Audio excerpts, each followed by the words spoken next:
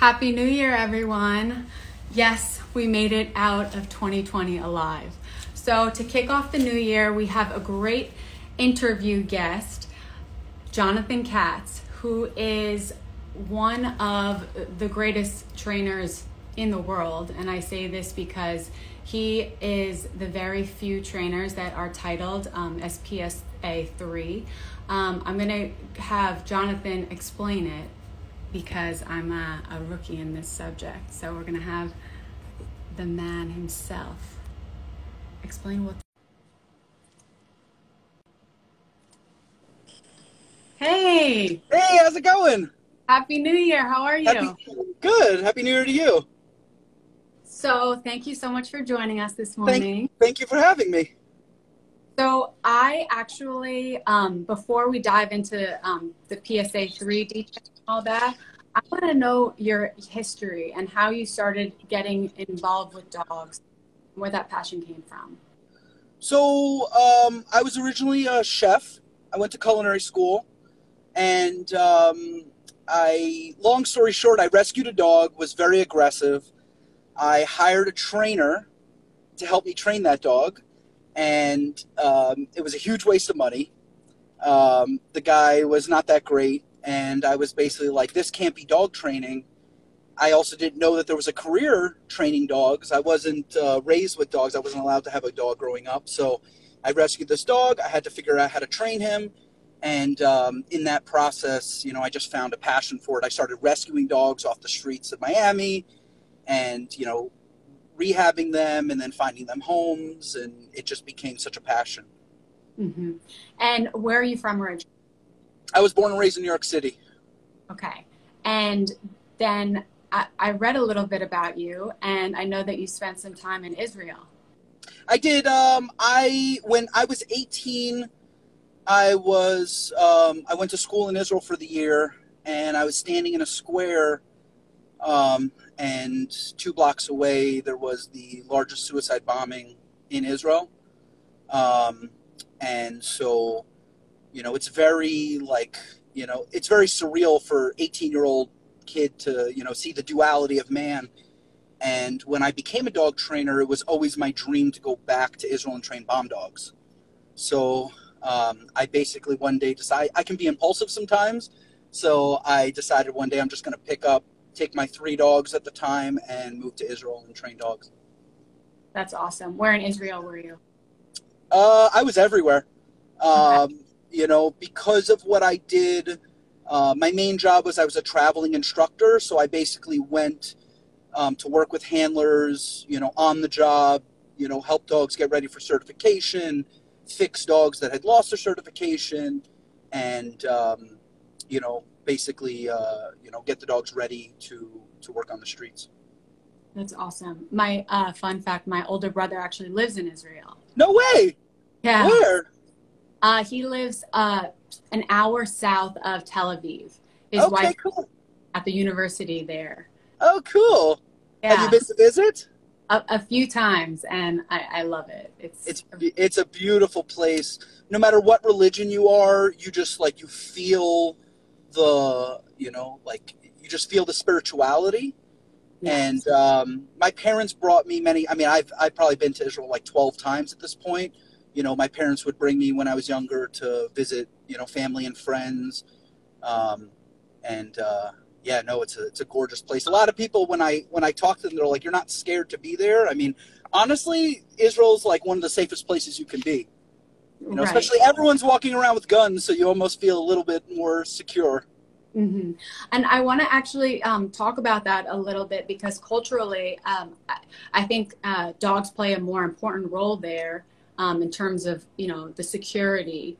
So how did the work that you do there impact the people there and really hone your skills?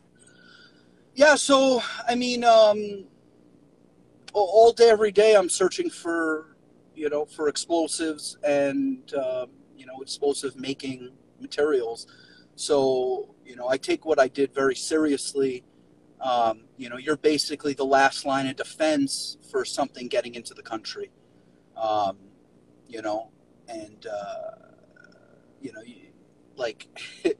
you know, when you sit in intelligence briefings and they tell you like something gets through here and people die, it's your fault.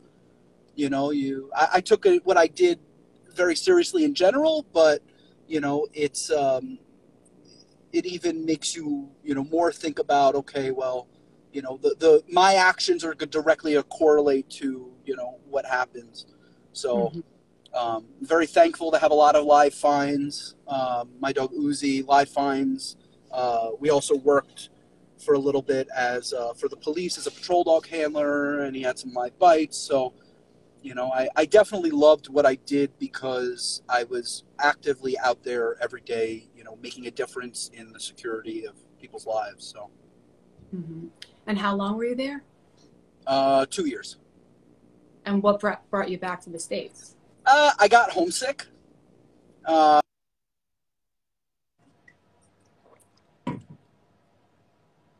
on, you just cut out.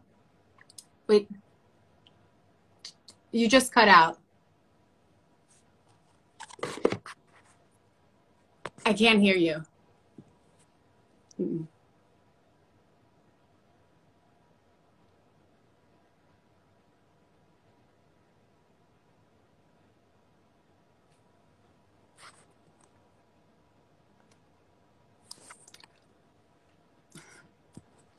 Can you hear me? Okay. Please stand by. We're experiencing some technical difficulties.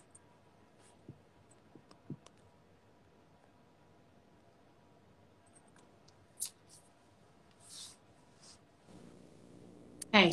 Hi, you hear me now? Yes, we're back. Sorry about that. All good. Okay, so you were there for 2 years, got homesick. And just, you know, wanted to be closer to family and friends, and so.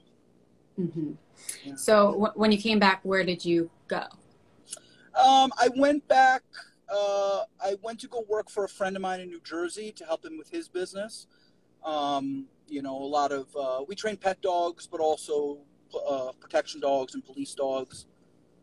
And then from there, I ended up moving to Chicago. I lived in Chicago for just over 3 years. I started a business. I had a huge facility, and unfortunately, I was became, you know, just a business owner. I wasn't actually training dogs. So I really wanted to get away from that and, you know, get back to just actually training dogs. So, you know, I ended up moving back to New York, which was, you know, I really got homesick moving, you know, close to family. And I'm a private trainer. So every dog that's going to be trained is going to be trained with my hands. So. The reason why I'm focusing on your history is because it takes a very particular person to earn the titles that you have earned. Can you explain what PSA 3, what the title means, and what a dog and handler is required to do to earn that? So when I first started in PSA, at the time there were only 6 dogs that have ever been titled to PSA 3. So, you know, those were very elite dogs. And, you know, I said, I want to be part of that club one day. You know, my whole life has always been, you know, I want to set out to do things that other people can't do.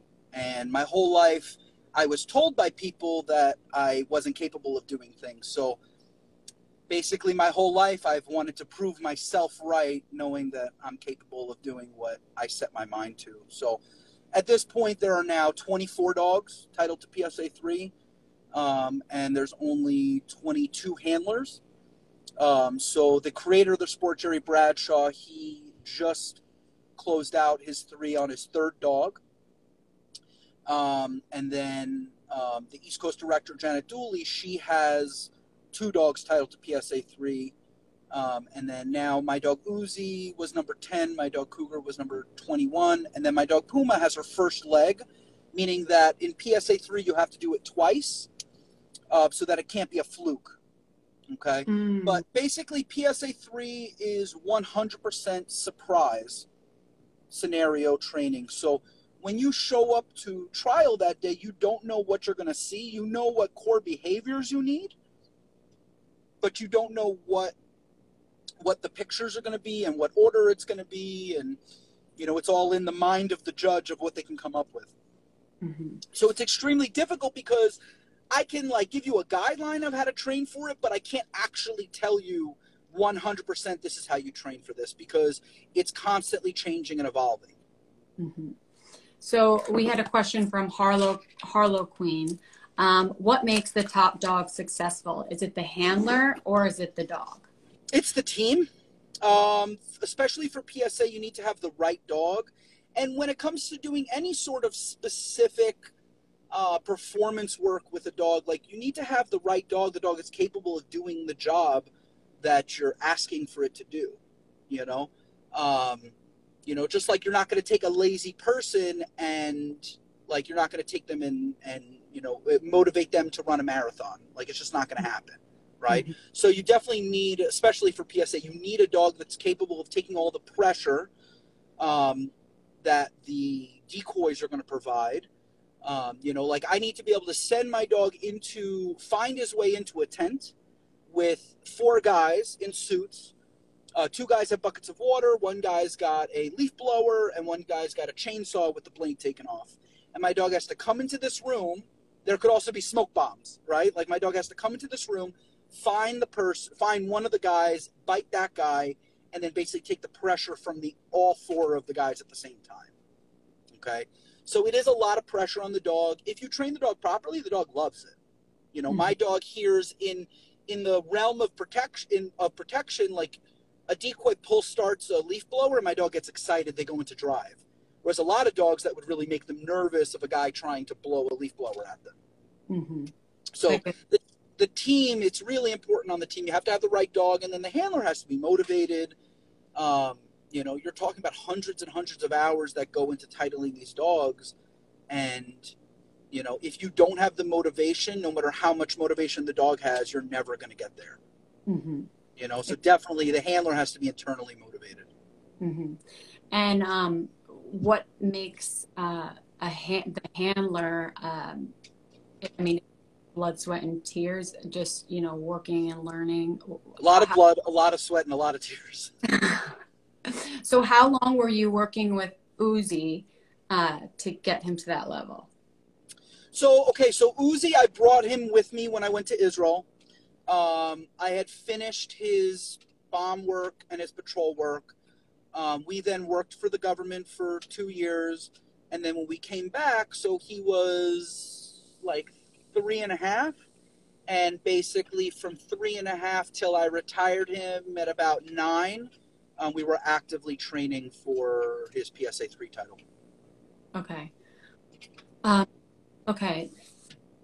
So for someone that's not in the PSA world at all, can you describe what that's like for you, like stepping onto the field and like going to an actual event? So training a dog for competition, any competition you're going to do, you're basically going to train the dog for like a year to then step on the field for like maybe 10 minutes.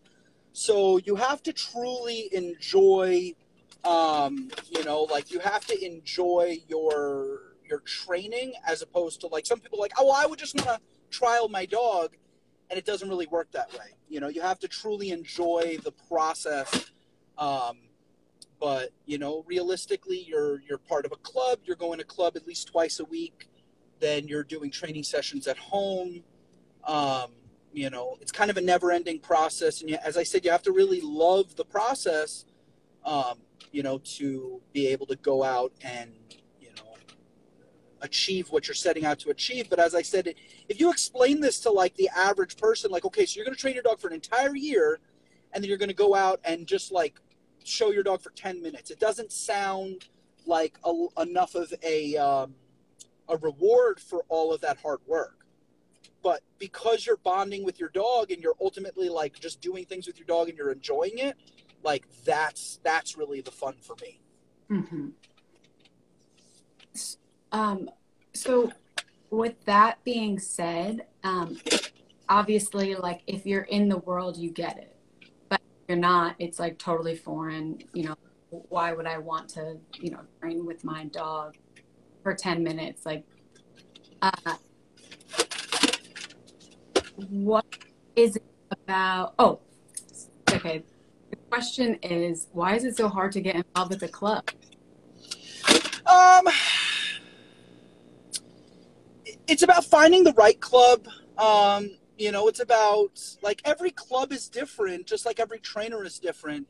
And, when I first started, I've been part of a lot of clubs, and I've been part of a lot of clubs of people that, said they were serious, but weren't serious. Ultimately, like, people don't do their homework when they're supposed to do it, and then they want to rely on their training director as, like, okay, like, it's a direct correlation of my training director whether my dog's going to be titled on, and it's not the case. The training director is just there to guide training and help you on your journey, but ultimately you have to do it yourself. So I've been part of clubs, or I've had clubs where club members, like, their dog didn't do well and they expected that it was my fault, right? And that's really, unfortunately, like, that's not fair to me, because I only see the dog twice a week for a few hours at a time. They're spending all day every day with the dog, so to blame me because you didn't do your homework is not really fair, right? And I obviously take my training seriously, so I want to train with people that are serious about what they're doing, right? So when I moved back to New York, I started a club. Well, everyone said, Jonathan, start a club. And I said, I'm not going to start a club because, I don't know how serious everyone's going to be, just because I'm unfortunately a little bit jaded on someone saying, I'm serious. For me, they have to show it to me, right? It's the same thing with dogs. Like, it's about physically showing actions and showing the dog, what you expect of them. Like, it's the same thing for people. So I moved back to New York and I started a group class. And I started a group class because I said, at any moment, I can cancel this class. If I'm not happy doing it, I'm not going to do it. And I started with about 12 people. And of those 12 people, I basically took 3 of them, kicked the other people out, and started a club.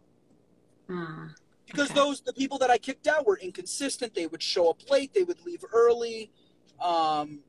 They didn't have goals in mind. They just wanted for me to come out and me to tell them what they're supposed to do with their dog. So I ultimately really only wanted to train with serious people. So my club is my off time, right? It's when I'm training my own dogs. I train dogs for a living. So, but my hobby is also training my personal dogs.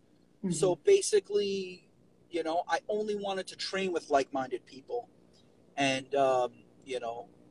we've now built a strong club. We have about 10 club members, but, every person in that club was basically hand-selected to be in there, because I'm trying to build a winning team, right? I want everyone to want to compete at a national level, and to compete at the highest level, and whether they get there or not is, kind of irrelevant, right? To me, it's the dedication and the time and effort that people put into their own dogs. Because for shit, sure, like, I'm putting the time into my dogs, right? I expect my club members to put, just as much time in. It's a true sport, and the dogs and handlers are athletes. Yeah, and if you want to be, again, what's the saying is, if you want to be really good at something, spend 10,000 hours practicing it, So, like, you just got to put the hours in, Unfortunately, nowadays with the internet and social media, it's very easy for dog trainers to, what I call, like, mimicry. Like, I watch someone do something, so then I'm just going to mimic that. And they don't actually understand the basis of why they're doing what they're doing, and they can't explain it, right? It's easy to copy, but it's very hard to, like, actually understand why you're doing what you're doing, right? And that's why it's, like, one of my favorite things to do is travel the country and give seminars, because I love coaching people, and I love working with people and their dogs. And, but honestly, even when it comes to pet dogs, like, I train pet dogs, right? But if someone is not serious and they're not going to take the training seriously, like, honestly, I have no desire to work with them. because everything I do is through referrals. And, you know, a well-trained dog is going to get you referrals, right? A non-well-trained dog is going to be like, you know, who helped you train that dog, you know? So, you know, again, I take what I do very seriously, depending on whether we're training pets or I'm training police dogs. And I expect everyone else, you know, to take it seriously around me. So. So just as a handler, may blame a trainer, like, oh, I didn't learn anything, you know, I'm not getting anywhere. How does the handler blame the dog? Do you see that? You can't blame the dog. You can't ever blame the dog, because the dog is a direct correlation of you, and the dog will only do what's in their own best interest, and it's your best interest to motivate them to do. So it's never the dog's fault. Never, ever. It's always the person's fault. 100%. So we hear a lot about dogs being washed. Why does that happen? And like, when is it too early for a dog? So it's a good question. I'll give you my opinion is 90, again, this is just I'm giving a gross number, but like 90% of all the dogs that are washed are from inexperienced handlers. Okay. People that have never titled the dog, never done anything with the dog, expect that their brand new puppy is going to be perfect. It is never going to have any issues. It is never going to be nervous of anything. And is never going to, like, everything they're ever going to do is perfect. And if the dog is not perfect, they're a wash. Bullshit. Because there's no such thing as a perfect human, so you can't tell me that there's a perfect dog. Right? So the average person, I've been training dogs for 18 years. I've been breeding Malinois for 12 of those years. In my entire career, I have washed 3 dogs. One was a Malinois that I only kept him because he was very aggressive, and I just didn't like his temperament. I bred him, but like my Malinois, or if you meet a Malinois puppy and they're like showing like serious aggression, like this dog at 4 months old was trying to seriously hurt people. He wasn't like, oh, I'm being a puppy and I'm just biting you. Like, no. He had bad intentions. And then I had a Lacanois, which is like a wire-coated Malinois. They're very rare. That was kind of like an impulse buy. I was like, it's cool. I want one. You know, and then I had another dog, but, you know, of the hundreds of dogs I've raised, I've washed 3, and it was all for temperament. You know, a couple of them like weren't aggressive enough for the protection side, right? Because the dog does have to have, you know, some sort of aggression. You know, so like I see a lot of dogs, unfortunately, getting washed out by people that have no experience. Because if you were good at selecting the dog, then you should be okay with training the dog that you selected. Right? And how do you select a dog with the litter? Like, the first thing that you do is you find a good breeder that is going to help you on your journey, that is going to help you select the right dog for the right handler. What I always tell my like potential puppy buyers, I'm like, just be prepared that like you're basically married to me for the next, you know, 10 to 15 years of this dog's life. Because I brought this dog into the world, and like I need to make sure that it's okay. And so like I want to know how it's doing. I want to be updated. You know, like if there's something wrong with the puppy, I want to replace it. You know, like I'm very involved in the dogs that I breed, and that's why I'm also super particular of where my dogs go. You know, because as I said, it's I look at it as I brought them into this world. They had no say into where they go. So I have to do my due diligence and all of my work to make sure that they're with the right person. But I'm also, excuse my French, but I'm the motherfucker that'll show up at your house. If I find out you're abusing one of my dogs, like I will drive there. Like I drove from Chicago to New Mexico to come and rescue a dog back, you know? Like, again, like I'm these dogs' advocate, so I have to be there to stand up for them. And how'd you know that something was off, that there was abuse going on? I mean, abuse is all relative. So, mental abuse, physical abuse, like honestly, just keep taking a happy-go-lucky Malinois puppy and keeping it in an outdoor kennel for a year of its life, like to me, that's abuse. So if I find out that it's not, like if the person doesn't love the dog, there's something wrong there, right? Because again, like I love my dogs, like I want, if it's my dog, like I love it, like and I want all my puppy buyers to love their dogs. And if they're not loving the dog, like here's the key thing. When people contact me about buying puppies, my number one rule is if that dog ever leaves your side, it has to come back to me. You can't sell it. You can't give it to your uncle or your aunt because they love it, because it's not worth it. Because if it's a wash, I need to get it back so I can find out why did you wash it. A lot of times dogs are washed from shitty training, right? So I've gotten multiple dogs back that were washouts, and like my dog Puma, right, that I just won national vice champion with, and she was 2017 national champion. Like that dog was a wash from an IPO, from a Schützenhome. The woman said, "Oh, this dog's not strong enough to do IPO." Well, I took the dog back and I put a PSA 1, a PSA 2, and now first leg of a PSA 3. Like, yeah, is the dog a wash, or is just the handler not know what they're doing? So. Want to know. So when I want to touch on the abuse that we're talking about, because a lot of people are getting Malinois, and they're amazing dogs. Obviously, we're biased here. Can you talk about how that is abuse? Having a Mal just be in the backyard all day long and not having that handler interaction or owner interaction? To me, I equate it, again, one is an inanimate object and one is a living, breathing thing, but it would be the same for me as like buying a sports car and then just keeping it sitting in my garage and not doing anything with it. Like that dog was bred to move and to train and to work all day, every day.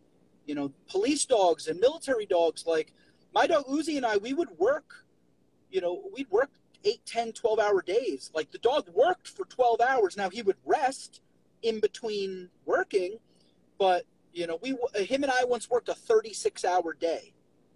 Like literally in between searches, we would both take naps. You know what I'm saying? So to buy a dog that you understand what they need in life and to then not give it to them, to me, is abuse. Okay, so and then here is my problem: is Malinois are amazing dogs, and in the right home, like they can thrive.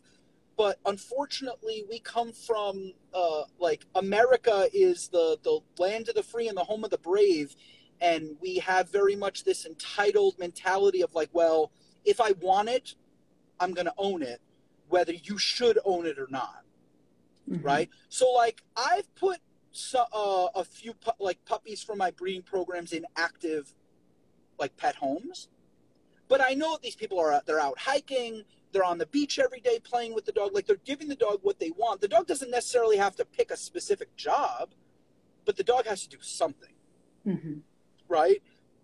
And you see a lot of like Malinois are inherently like naturally neurotic dogs, but then if you don't give them anything to do, they're going to become incredibly neurotic. And unfortunately, like you can ruin a really good dog by actually just not doing anything with them. So it's I'm not going to compare that to like physically abusing the dog, but it is a form of abuse. Just like mental abuse is also, it's like maybe it's not as bad as physical abuse, but sometimes mental abuse could be worse. So what are your thoughts on having a Malinois as a pet? As long as you are going to give that dog what they need and deserve, I think they can be pets. But the average person will not give the dog what they deserve and what they need.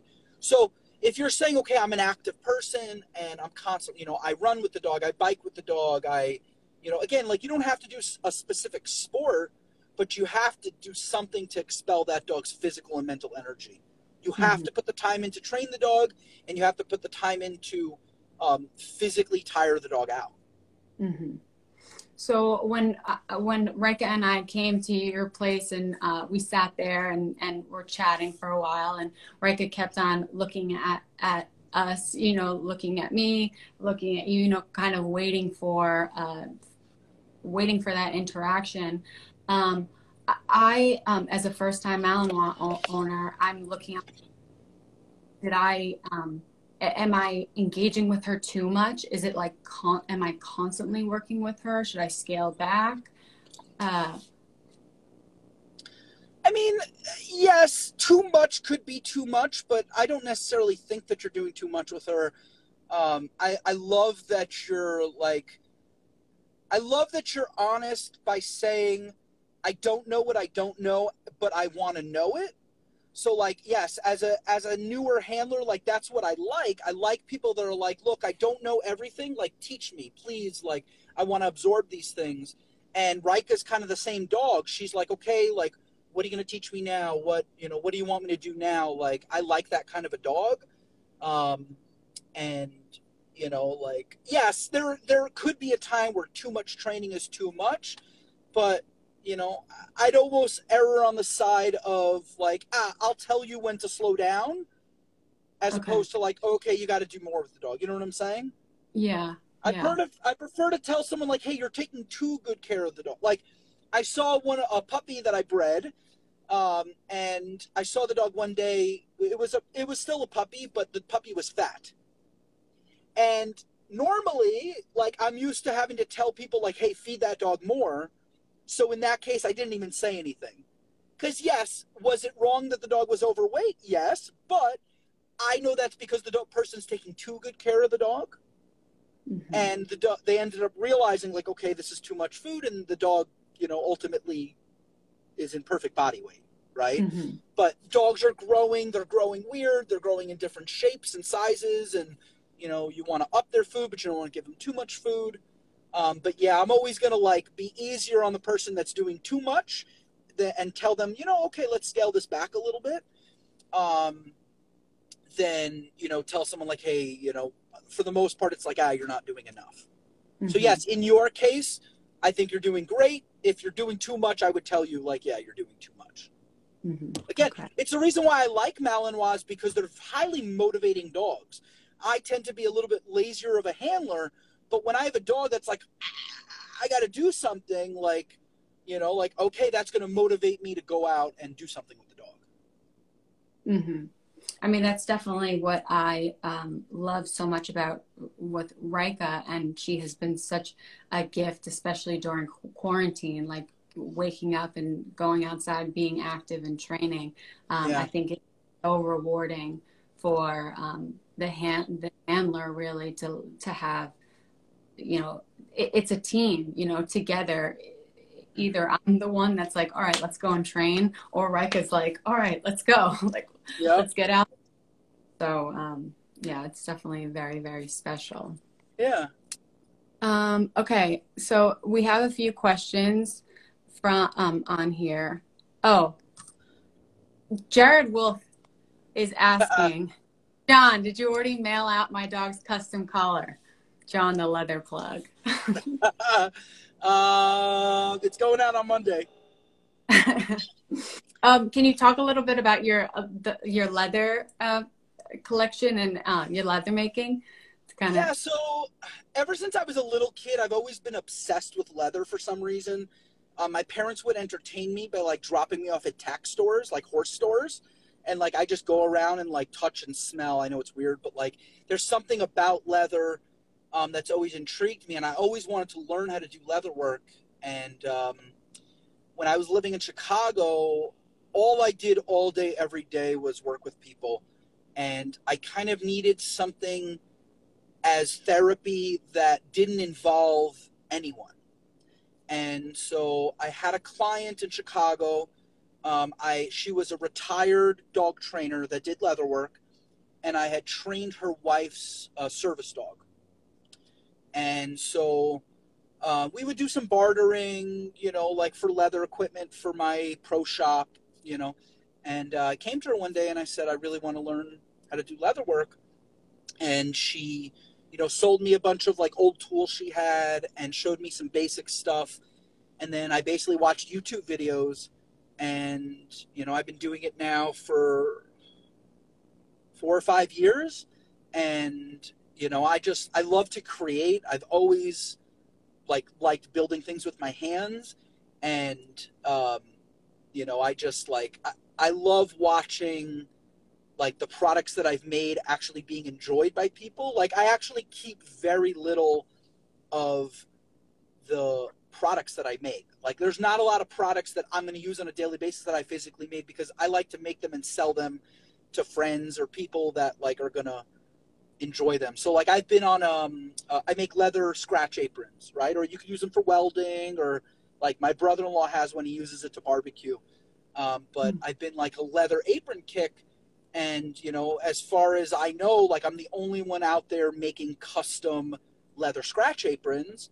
And like everyone is different. Everyone is handmade and custom for their owner. And like, I love getting the pictures of people using them. And, you know, like it's just kind of like a joy for me of watching something that I made actually being used in, you know, in like, and enjoyed. Mm-hmm. That's awesome. Yeah. Okay. Just switching gears. Anas is asking, my dog only obeys when I have food or toys, but when I don't have anything, he doesn't follow. He is 7 months old. So there's I can go over really quick. There's 4 quadrants of dog training, and the quadrant she's using is positive reinforcement, which is how we teach. But positive reinforcement doesn't create reliability. So we have 2 reinforcers, positive reinforcement and then negative reinforcement. The step that she needs is to find a professional trainer that can teach her how to incorporate negative reinforcement into her training. So as opposed to the food being the motivator, we annoy the dog into paying attention, and then we use the food to reward the behavior. Dogs don't have the ability to multitask. A dog can only think about one thing at one time. So when we basically annoy them until they pay attention and then pay them for that attention, it creates a ton of focus. Mm-hmm. So she's done great till now. She's kind of at that, like, think about when you're a kid, you're like 3, 4 years old, and all you think about is like mommy, daddy, toys, eating, playing with friends. Once you hit like 7, 8 years old, like life starts becoming more complicated and distractions start coming into play. And so basically her dog's hitting that kind of like adolescent stage where life is distracting and exciting, and she has to use something to create that focus onto her. Mm-hmm. So then he's asking, shall I start? Okay, sorry. And shall I start correction, and what kind of correction? So to me, correcting is a behavior that a dog understands of what they're supposed to be doing. And I very rarely believe that dogs actually understand what their owners are asking of them. So you can only correct a dog for doing something wrong, but they have to know what's wrong for them to be corrected for it. So a correction should be the last stage, the last step in training. Is you've taught the dog what you've asked of them. You've then pressured them into doing what you asked of them. And then bottom line, if they then, after understanding everything, don't respond, then we can correct them for not listening. But I don't necessarily believe that, you know, a 7-month-old dog knows right from wrong. Mm-hmm. Right? The most underutilized quadrant of all the 4 quadrants is negative reinforcement. Mm-hmm. Okay? And can you explain negative reinforcement for anyone that doesn't know? Negative reinforcement is the removal of an annoying stimulus to create and shape desired behavior. I'm going to give you an example. I'm in my van. I'm on my way to training, so I stopped at this. I'm taking my seatbelt off. I'm in drive.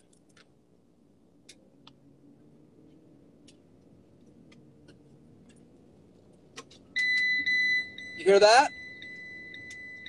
You hear that sound? That beeping? How do I get that beeping to stop? Seatbelt. Come on.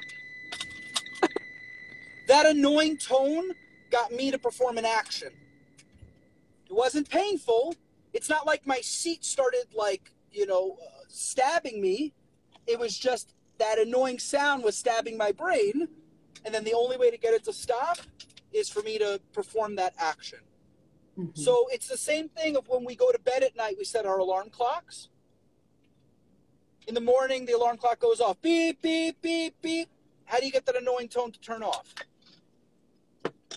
Press up. You reach over and you press the button. Right? So negative reinforcement is an annoying stimulus. It's not a painful stimulus. I always equate it to like your mother telling you to go clean your room.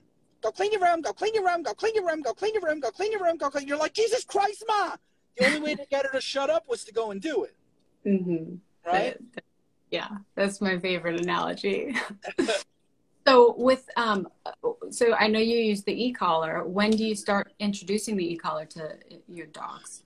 Once the dog understands everything that I'm asking of them, so I've taught them all their behaviors,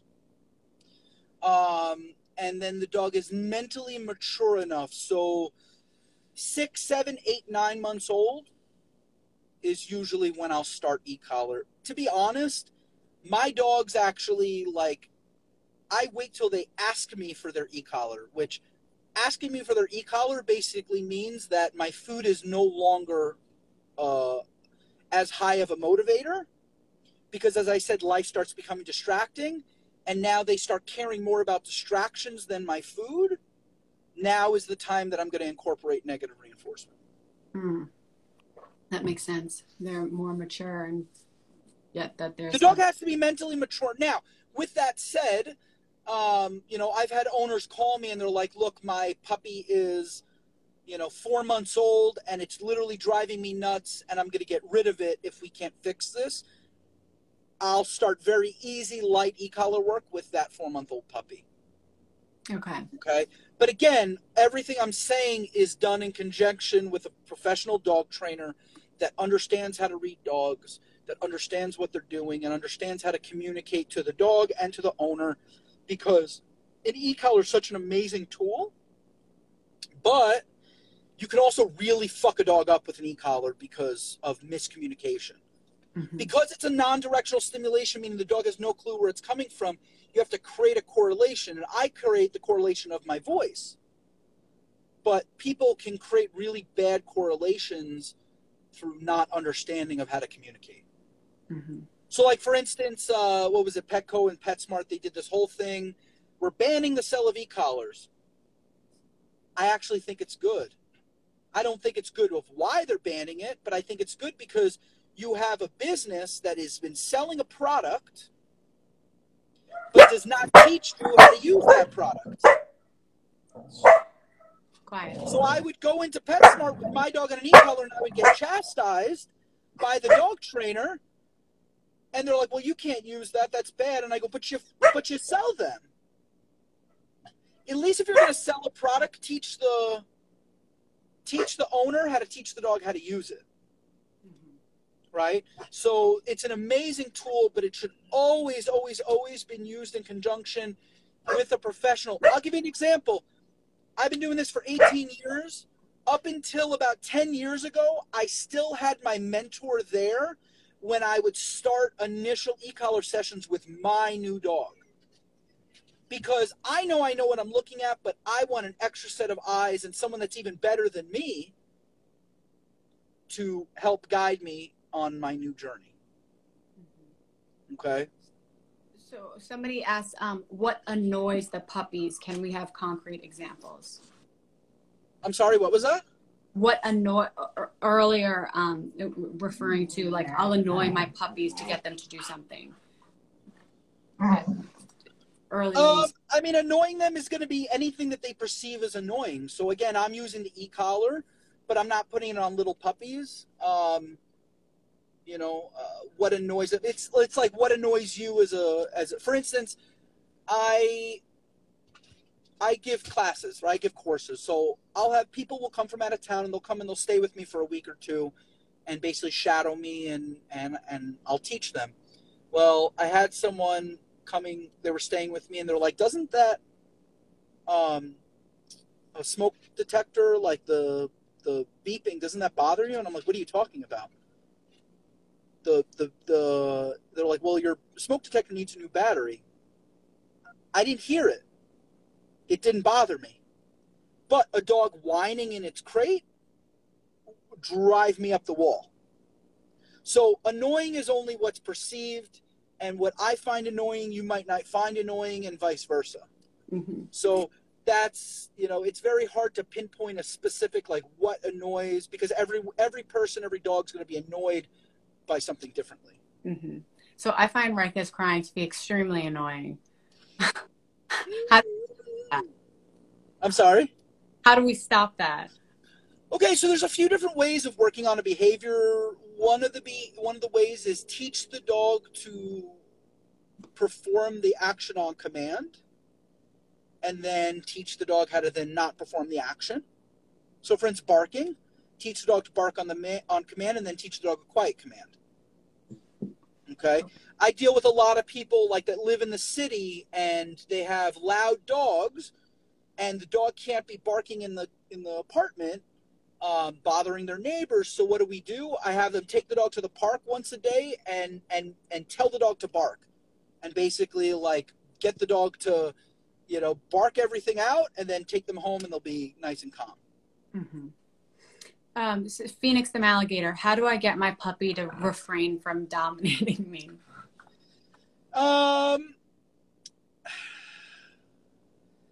When it comes to dominance, like, again, dominance is all relative. It depends on like what specific behaviors the dog is demonstrating. Is the dog trying to like hump? Is the dog trying to get on top? Like, sometimes dogs display dominant behaviors, but it doesn't necessarily mean the dog is a dominant dog. It means that, basically, like, when puppies are born, they're born with their litter mates. And then they basically learn through their litter mates, like, okay, who's stronger here, who's weaker here, who's going to eat first. But puppies are constantly trying things to see what is going to get them the reaction that they're looking for. Mm-hmm. So a lot of times, like, for instance, dogs learn that, like, as puppies, when I nip, owners, they take their hands away. Right? It's kind of like you go like this to someone and they flinch back. Ha ha ha! I won. Mm-hmm. Right? So they go to bite. The puppy bites them, and they go, ah! They're now feeding into that behavior, and then that behavior is now going to get worse. Mm-hmm. Right? And I see it all the time with children. Right? Children, the puppy teeth are sharp. They hurt. Child gets bit once, and now forever. The dog, they go near the dog and they're like, don't bite me, mm-hmm. Right? So, again, that's just the dog manipulating. That's not necessarily the dog actually being a dominant dog, mm-hmm. Right? So I think that the big thing is go find an experienced trainer too. Yes, that's always going to be my answer. Mm-hmm. And when looking for an experienced trainer, that's a process in and of itself. Look at the person's resume. If you ever go to a website and there is no resume, run far, far away. Because anyone with any sort of experience is going to be happy to tell you about their experience. Mm-hmm. Look for dogs that they've trained. Do you like how those dogs respond? Okay? And then when it comes to like looking for a trainer for performance work, here's what I do when I want to learn. So I travel the country giving seminars. 2019, I gave 22 seminars. Okay? I still attended 6 seminars. But what am I looking for? I'm looking for someone that's doing what I want to do, and then I want them to teach me how they do what they do. So it'd be like anything new. If I want to learn, I wanted to learn how to ride motorcycles, so I went and took a course by professional, people that ride motorcycles all day, every day, and they're going to teach me how to do it. Mm-hmm. So Joshua Wheatley, so can e-collar be used to give the dog a higher drive? For example, we take our Mal to the park very often, and he'll lose his drive using toys or treats. while training. For example, he'll lose the drive when using toys. He'll get distracted. Yes, you could use the e-collar for that. I'm gonna skip that question. Yeah. Yeah, hold on. Let me see what else we got. Building neutrality and obedience from Mischievous. Neutrality has to be done through dramatic desensitization. You can, but you really can't force neutrality. I use the example of, I'm in a happy, healthy, committed relationship, hypothetically, but a beautiful woman walks by me, I can look, right? I'm okay with just looking, that's all it is, right? All I really care about is the person I'm in the relationship with. Mm-hmm. So when it comes to the temptation for the dog, the decoys or the pretty woman walking by, right? It's okay to look, but ultimately I want you to look back at me. When you look back at me, I'm going to reward you for it. Okay? Mm-hmm. So when I tried to force neutrality, it was constantly a battle with the dog. When I created organic neutrality by just rewarding the dog by offering me behaviors, they're going to get nothing out of what is out in front of them that they want. I'm limiting access, so I'll put the dog on leash, like the dog can't get to what they want. And then when they finally then offer me a positive behavior, they get paid. Mm-hmm. Okay, so here's a very typical thing. Dog will not take rewards in front of a decoy. Okay, because we've spent so much time building up all of this drive for the decoy, the dog now, choice paralysis, the dog is choosing that they want, it's a higher value of the decoy than the reward that the owner has. So what do? Bring the dog out and wait. And wait. And wait. Eventually the dog will get bored because they're not getting what they want, right? Again, dogs will only do what's in their own best interest. So if they don't get what they're trying to get, and now we offer them something, and then they take it, okay, now we're taking a huge step in the direction of you can't have what you want, but you can have what I have. Mm-hmm. Now, if I take the dog out and the dog doesn't want what I want and they want what they want, I just put them away. That's called negative punishment. It's the removal of something positive to decrease the likelihood of a behavior. Like, I tell the dog to sit, I show them a cookie, they don't sit, I'm going to withhold that cookie. Okay? That is called negative punishment. Negative meaning a minus sign, right? So the one thing that people constantly confuse about the quadrants is positive reinforcement is positive, it's good. No, positive is a plus sign. We're just adding and subtracting. We're either adding a punisher or subtracting a punisher, or adding a reinforcer or subtracting a reinforcer. Mm-hmm. Okay? So, yeah. And negative punishment, like we use negative punishment with children all the time. Mm-hmm. Kids don't listen, I'm taking away your iPad because you didn't listen. That's called negative punishment. Mm-hmm. Sending a kid to bed without dinner is negative punishment. I'm withholding something that you like, something that you perceive as a benefit. Mm-hmm. I feel like there's a lot of people that, I think, a lot of pet owners kind of let things go when the puppies are really young because it's cute and like they don't want to correct. And then when they get older, like for example, jumping, it's cute. And then once they get old and they're big, it's not cute and it's not a good behavior. Can you kind of just explain the importance of consistency and like setting those boundaries early on? Again, it's always going to go back to hire a professional to teach you, because people always say, "Oh, let a puppy be a puppy." Well, you're now allowing a negative behavior that you're not going to like as an adult. You should not allow it from a puppy. Mm-hmm. So whatever are going to be rules as an adult, like for instance, pet dogs should not be putting teeth on flesh. oh, but they're puppies, they're gonna nip and stuff like that. Like, no, it's not acceptable. If you're not okay with that dog at a year old putting its teeth on your flesh, then you should not be okay with it when it's 8 weeks old. Now, with that said, protection dogs, police dogs, like protection sport dogs, those dogs eventually have to be able to be confident enough to put teeth on flesh or people in suits. I'm not going to discourage that behavior. I'm going to redirect the behavior. Mm-hmm. If the dog is never going to be biting, I will discourage that behavior. Okay? Meaning that I can't teach a dog. This is a common mistake that happens is people get pet people get a German Shepherd because they ultimately wanted a family protection dog. Well, when the puppy is little and it's wanting to bite and nip, they correct it. Now they come to me at a year old and go, okay, Jonathan, now teach it how to bite. And I go, well, you've spent the first year of this dog's life inhibiting that bite.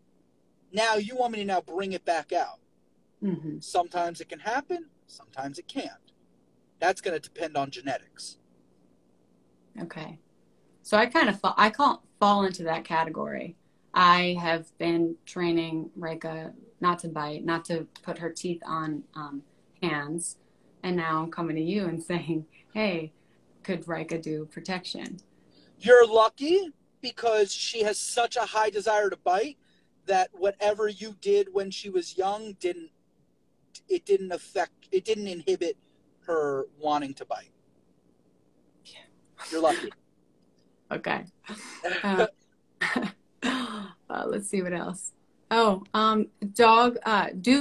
Duke's Sean is asking, how are your pregnant girls doing? They're doing great. They are just getting fat and happy and eating whatever they want.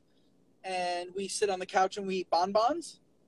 No, but they're doing good. Puma's a month in, so she's got another month to go, and Cougar is 3 weeks. So they're about 5 or 6 days apart. But it's really exciting. I love puppies. And I love raising litters of puppies. It's definitely like it's a pet project. It's a passion of mine. You know, I call myself a hobbyist breeder only because I don't breed all day, every day. You know, I do this as the love of the dogs and wanting to see like really good dogs go to really good handlers. Right. Mm-hmm. So, you know, it's so enjoyable. Now, with that said, when they turn 8 weeks, I want them to go home to their mm-hmm. owners, right? I don't want to keep them anymore unless I'm keeping them for myself.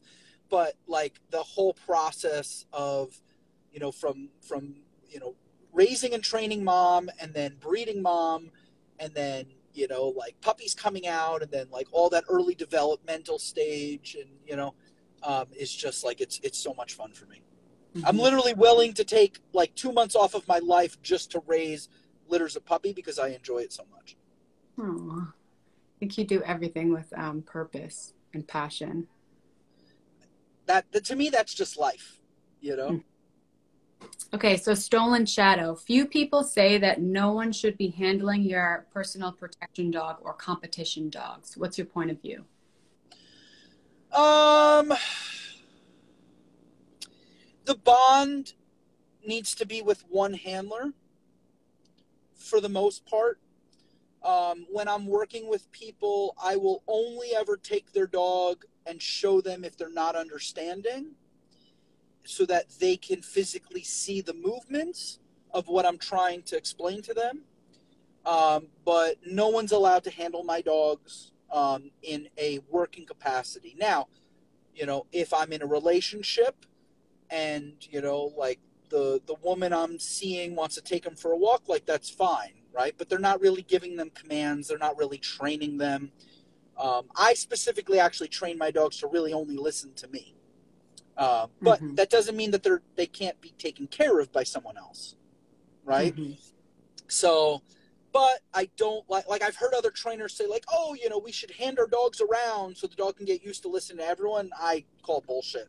Like, I need my dog ultimately to listen to me. Again, he said protection dog. Like, my protection dog is a weapon, right? Mm-hmm. And it's this be the same thing. Like if I own a gun, like I'm not just going to leave it sitting on the counter. I'm not just going to hand it to random people. You know, I have to be, again, when you're training a dog to bite, like you're creating liability.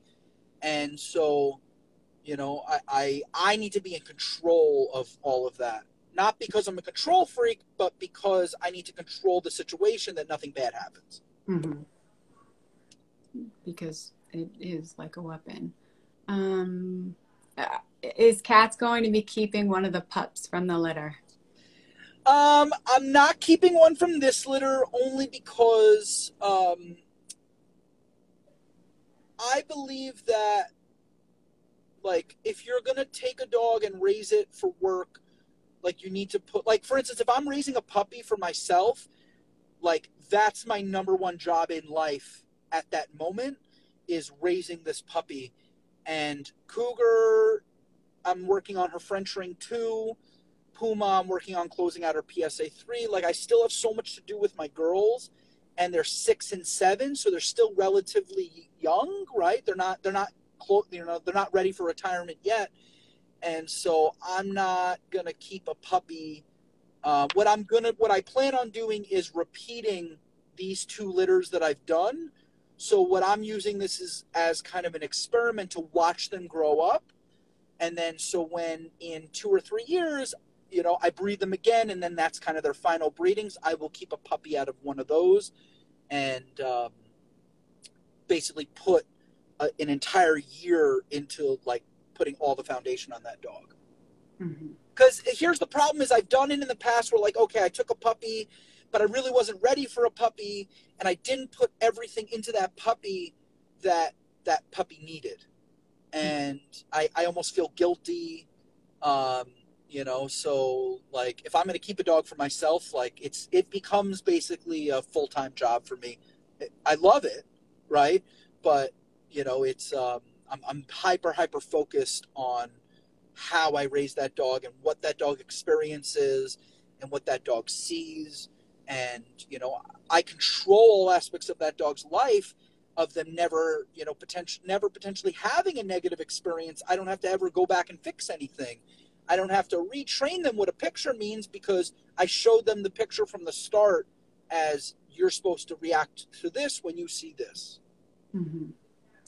Mr. Boombastic, which age is best? What's the best age to introduce scent for a Malinois or German Shepherd, for example, black powder?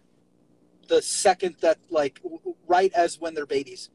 So in Israel, I used to imprint dogs. Like, I would raise litters of bomb dogs, and I would imprint them from a young age with, I have a bowl system that basically, so dogs have what's called a Jacobson organ. And the Jacobson organ turns smell to taste and taste to smell. And so I start them, if I know that I'm going to have a dog that I'm going to start on black powder, that's going to be their job, I will raise them from a little puppy, of always associating food or toys with that odor. Okay. So yeah, as young as I can possibly get them, I will start to incorporate it. Chef Calicino, what age do you retire a dog from breeding? Usually 8 or 9. You know, before they're elderly. You know, it really depends on the dog. Like, if the dog's in really good shape. Uzi's first breeding, I bred him to a 9-year-old female. It was going to be her last breeding. She had produced really well, and we wanted to see what Uzi was going to produce, and so we did that breeding. That was her last breeding, you know. So usually 8 or 9 is when, but I also don't breed my dogs. It's not like I'm breeding them every 6 months. I'm not breeding them every year. You know, I might breed them and then take 2 or 3 years off, right? So realistically, my females do anywhere between 1 and 4 litters is usually the average. You know, sometimes I've bred a female and then spayed her and found her a forever home, you know. It really depends on the situation. I've had females that I bred and then sold to a police department and then tried to buy back because the dog produced so well. Like Puma's mother, I put her on I sold her to a department in West Virginia, and I tried to contact, and I was like, can I buy her back? Like, or can I just lease her back for a breeding? And they're like, no, she's too good. Like, we have to keep her on the job. But I'm like, that was a regret because she produced so well for me. Loyalty La Familia. Hey, I just bought a 7-week-old female Malinois. Any advice on where I should start for training? I'm using her for protection. I know I know I've said it multiple times, but find a trainer to help guide you. There's something with, and I'm not saying her specifically, but there's something in America, like everyone gets a puppy and goes, I'll train this puppy by myself. And then like eventually has to hire a trainer. Just hire the trainer. Honestly, you should have your trainer before you even get the puppy. Okay. So I always say going to a breeder or a rescue without your trainer is like going to court without a lawyer. You have no advocate, and you have no one out there that knows more than you about the law, that knows more than you about dogs and what you should be looking at. And you're potentially setting yourself up for failure by not having some, like when you go to a breeder, the average breeder, like, is trying to sell you a puppy, right? Mm-hmm. So like, you know, how many times have you heard of the story of, oh, we went to go buy a dog and they said they would give us a discount if we bought the sister. And now they bought 2 puppies. Oof. That's a scam, right? It's the breeders trying to sell you more dogs. You never want to own siblings because they know each other from when they were little babies, right? Now you bring them to a new place and then the constant is the 2 of them. I want to take that puppy away from its mother and it look at me like I'm its mother, right? So, but when they're sibling, it's like, normally siblings are going to pack up. They're going to, you know, they're going to make it more difficult for the people. You know, sometimes it works out and sometimes I'm like, I think you should find one of them a home, you know, because this is not an ideal situation. So, so yeah, find a trainer, interview trainers, interview multiple trainers, find a trainer besides that you like their training style, find a trainer that you vibe with, right? Because like, realistically, you're going to be spending a decent amount of time with them. Find a trainer you actually like. You know, I was doing a private lesson with a couple, and they're like asking me a bunch of random questions, like typical questions I'm used to, and they turn to me and they're like, "You must hate us, you know, like we must be so difficult for you." And I'm like, our lessons are an hour, right? I've been here for an hour and 10 minutes. If I didn't like you, I would have been gone at 55 minutes, right? Like, you know, so like people think they're asking stupid questions. I actually like it when people ask questions, especially when I'm teaching or instructing, I'm giving seminars.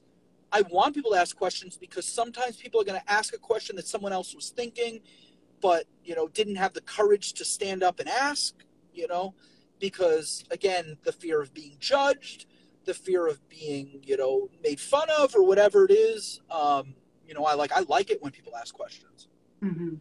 And I think it goes both ways. Like for an owner, like with a trainer, if they're selling a 3-pack and before you even meet the trainer in person and then they're watching the clock, like that's also not, we had a little bit of that experience, in the very beginning, and it's just, that's not a good feeling. And it's okay. Like if you don't match with the trainer, you know, it's totally fine. You're not married to this person. Right. They are a professional you are hiring. If someone felt that I wasn't the right fit for them and their dog, I'd say, hey, you know, I respect your honesty, and, you know, I think you should find someone that you do, you know, click with. Now, when I've been in the stress of like, I have 7 hours to like do 7 lessons. And so like, I need to make sure that my timing is right. But if they look like they're like constantly, you know, like here's a big pet peeve is you'll see trainers that will answer clients' phone calls while they're working with a client. Like if you're paying me for my time, like you're paying me for my time. Now, if I have an emergency, I will like profusely apologize, but I'm like, hey, this is an emergency. I have to handle this for 2 seconds. But it's very rarely like that. You know, it's very rare. I was 10 minutes late for this live because I was so focused on my lesson and I had my phone on vibrate. I was like, it feels like about the right time for me to go. But like I got out and I'm like, oh crap. Like I apologize. I was 10 minutes late, you know, but I'd rather give the people the extra 10 minutes than feel like, okay, I robbed them of 10 minutes, Mm-hmm. you know, because people work hard for their money. And like, so, and I work hard for what I do. So like, you know, I have respect for people of what they're spending money on. And, you know, I'm thankful that they're hiring me to help them train their dogs. Mm-hmm. I think that's been the most refreshing thing that I've been experienced, you know, talking to you and just all the trainers that I really respect is like them not answering the phone or like answering text, because I am used to people very connected to their phones where you'll be in a conversation with them, like in a meeting, and they'll just pick up the phone, like read the message. Like it's super rude, but Yeah. that's wired. And you're like that, you just are so used to that. So I love that when you're working with someone, you're fully committed to that. I think it's important. Yeah, So. I mean, I'm taking the training seriously, so I have to be focusing. Like, I'll give you an example is I get clients giving me their dog for board and train. They're like, can you give us, like, updates every day? And I go, if I'm sitting there and, like, videoing every training session, I'm not focusing on the training session. So you will get updates, but don't expect an update every day. Don't expect a video every day, you know, because I find that, like, if I'm sitting there, like, watching and, like, videoing the dog, I'm not actually focusing on my training session. Mm-hmm. So. And also it kind of goes the same way as like when you're working with your own dog, like training your own dog, be fully present. When I take my dogs out to train, I leave my phone in my van when I take my e-collar and my food and my clicker. Like, when all of that comes out, the phone goes away because I don't give a shit about it. What's my training session going to be? 10, 15, 20 minutes? Like, if it's an emergency, like, 15 minutes is okay, you know? So. Yeah. That's been like my favorite thing. I mean, as someone who has always had my phone attached to me, like work-wise, I just not even thinking about my phone and like going out and training like that. It's just it's therapeutic, no? It really is. It really is. So, Jonathan, by the way, we're already like almost an hour. Okay. Are you good on time, or can you take a few more questions? Yeah, we can do a couple more questions. I have to eventually get to training. My girls are pregnant, so I'm not getting ready to compete, but a few of my club members are competing next weekend in Florida. So I'm still going to like help support them and make sure I'm there at training sessions, but you know, it's we can take a couple more. Okay. So we'll take 3 more questions. So if you have questions, ask Jonathan. All right. Chef Chalicino, have you ever had an alpha female that wouldn't let a male mount her? And if so, how did you handle it? Puma. Puma is extremely dominant. Will not hesitate to fight a dog if she feels necessary. Breeding her is not the easiest. I try to just keep her calm and relaxed. You know, her natural like instincts tell her to want to be bred, but her dominance tell her like, don't let this dog jump on me. So I bred her to my friend Jeff's dog Ryu, who is a professional. Like, he's a seasoned male. He's been bred many times. He's produced. He knows what he's doing. So I was actually really surprised that she allowed him to mount her. He kind of came over, did a little bit of flirting, and then mounted her, and she was actually accepting of it. And I was like, man, like, this is really cool that I don't have to like fight to hold her, you know.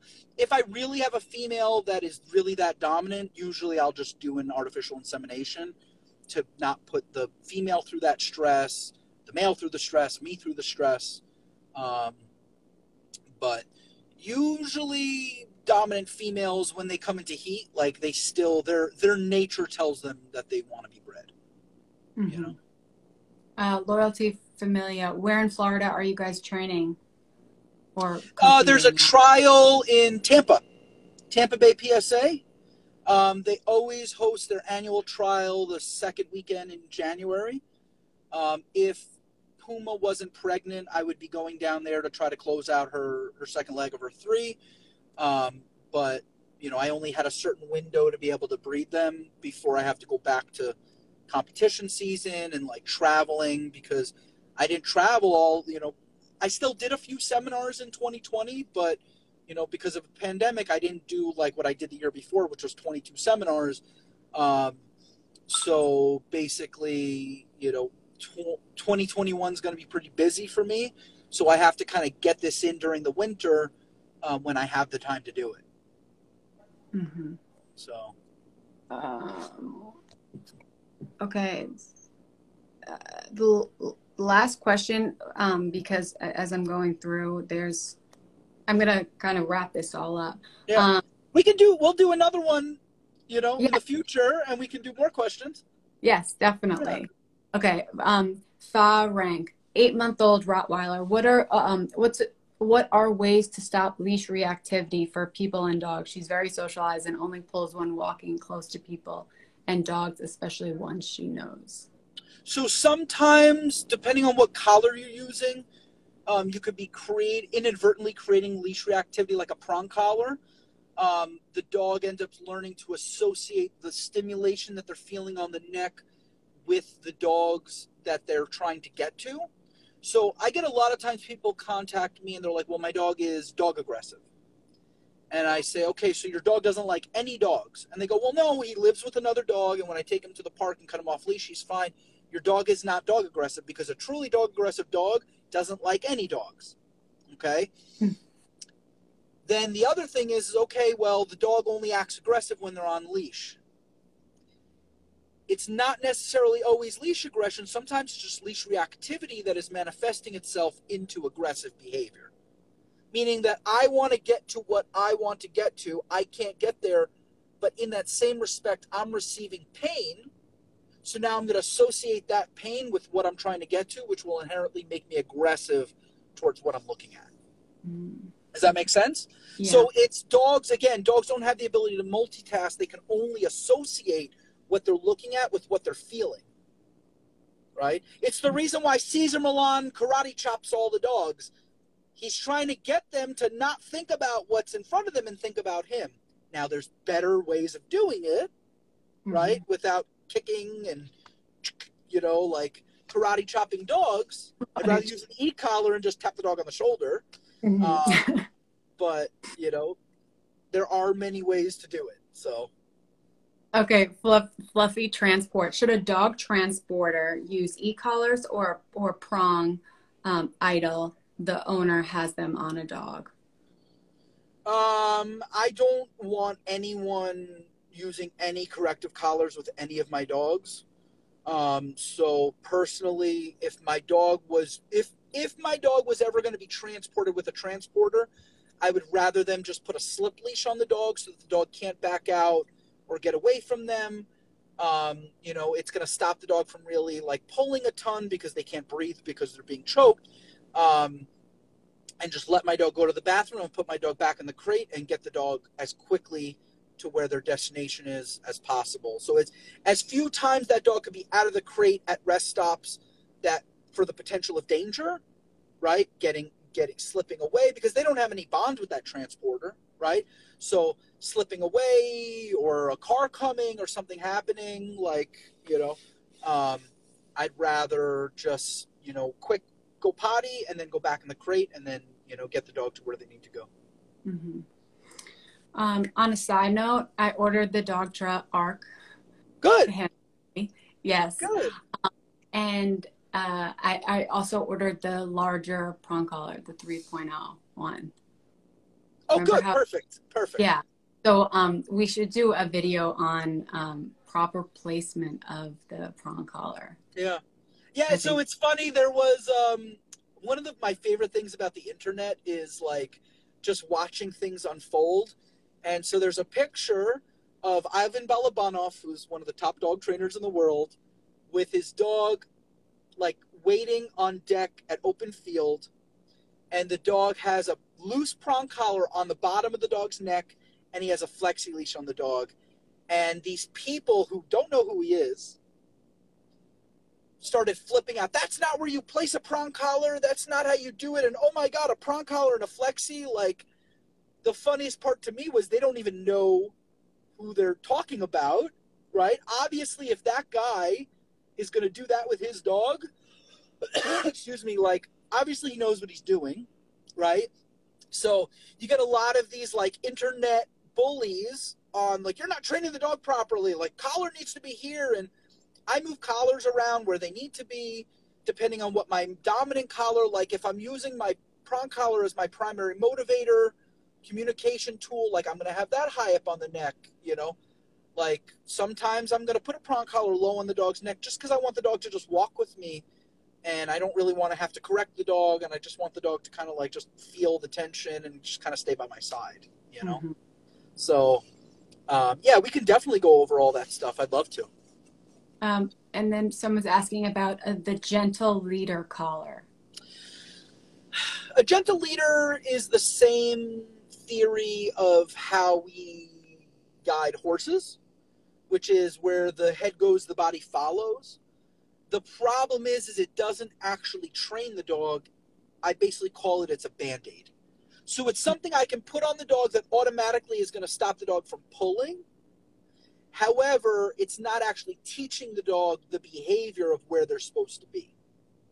So ultimately, I'm teaching my dog how to walk nicely next to me because I want the dog to just walk nicely next to me with no collar and no leash. Mm-hmm. But I'm going to use my collar and leash to teach that. But I can't correct the dog with or communicate that way with a gentle leader. And honestly, I also don't like what it does to the dog's neck. It twists and brings the dog head up. It's actually really bad for the dog's neck and spine. So mm-hmm. I'm not a huge fan. If the option is get rid of the dog or put a gentle leader on the dog, like I'd say put a gentle leader on the dog, you know.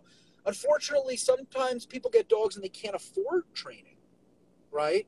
Mm-hmm. So sometimes, like, we have to pick lessers of evils, but anytime we have the option, I'm always going to tell someone, find a professional dog trainer, let them teach you, because if you do it properly, I can't tell you how many times I've been the 4th, 5th, 6th trainer, right? You know, the key thing is, like, I'm just the last trainer, right? Mm-hmm. But, you know, like, spend the money and invest in a good trainer because, like, that's going to give you your return back as opposed to trying to go with a cheaper trainer because, you know, ultimately you're going to end up spending the money if you want to do it right, mm-hmm. right? So, you know, I just started a training today, and the person had worked with a previous trainer, and when I showed up, the dog has a choke chain on, and I'm like, I don't use choke chains, mm-hmm. right? And to me, the fact that a trainer came and put a choke chain on the dog and was, like, yanking the dog around, like, that's real old school, right? That's like William Kohler wrote his dog training book in the 80s, and there's trainers that are still training dogs in the 80s.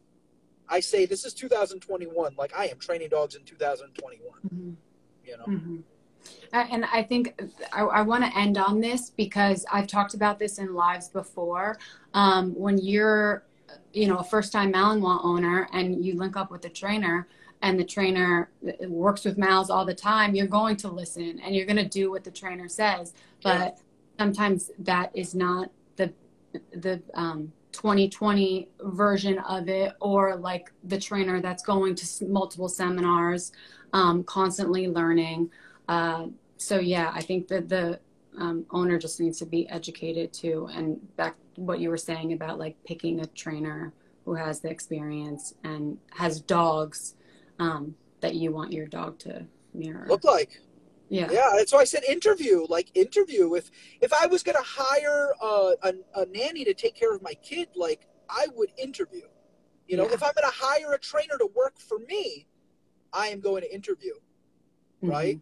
I had I forgot about this story, but I had recently a very experienced, very talented dog trainer told me that I rejected her for an apprenticeship I was offering because when she sent me her letter of intent, it had a different dog training company's name. So, like, I get it that she was applying to multiple places, but to me, the fact that she didn't realize that she had sent an email with a different dog trainer's business name meant that she wasn't focusing on the details, right? And she ended up telling me this story. I forgot that this ever happened. And she ended up telling me this story, and she said, you know what? Like, that really changed me. It made me focus on the details as opposed to, you know, like focusing on the broad picture. So, yeah. The devil's in the details. Yeah, I love it. Yeah. Jonathan, you are awesome. Thank you so much. And I'll see you on Monday. Sounds great. Okay. Have a good rest of the day. Thanks, guys. Bye. Bye. You guys.